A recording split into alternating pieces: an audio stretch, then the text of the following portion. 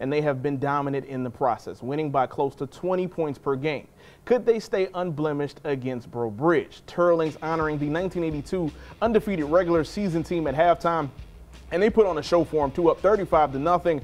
Then on the opening kickoff of the second half, Peyton Jones is looking for more. He is going to bounce it outside and gets into Tigers territory before being tackled out of bounds. Now the Rebels looking to milk the clock, so they go to the milkman, aka Tanner Brinkman. Ooh. The milkman comes with his truck, but no points on this drive. Breaux Bridge has it now. Peyton Gonzalez drops back to pass, but the pressure from Connor Smith and others eventually causes the sack. So 4th down, Tigers trying to punt, but Finno bobbles the snap, so he's going to try to make it happen on his own.